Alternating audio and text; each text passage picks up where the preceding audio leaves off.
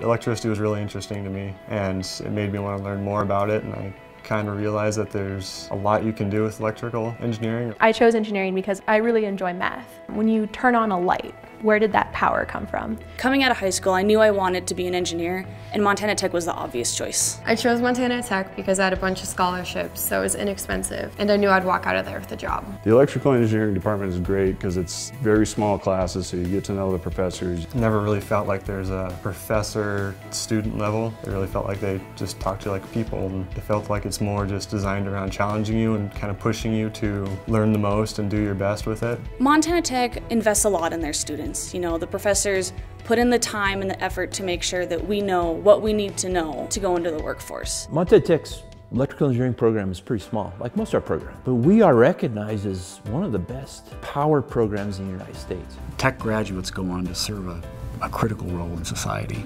and it's a very rewarding career. Electrical engineers impact just about everything. What we do is very vital to keeping your power on at night. Getting power to places that didn't have it before and keeping it to people that have it now it's a good feeling for you. Electric power, no matter what role you're playing, you're impacting the lives of others. Our students are moving up really fast in this industry, both because there's high demand for them, but also they learn to work hard here. The value of my education is priceless. I've gotten so much from coming to Montana Tech, in addition to an education. Everyone that donates scholarships to Tech and anyone who provides scholarships to students like me, it really helps the students out immensely, and it makes you feel like you just kind of opened up into the world after college and you get to do whatever you want to. And I'd like to thank the donors and supporters of Montana Tech for creating scholarships and having a huge impact on my life so that I can go change the world. When you flip a switch and the lights go on, think of Montana Tech orator because he or she probably had something to do with that.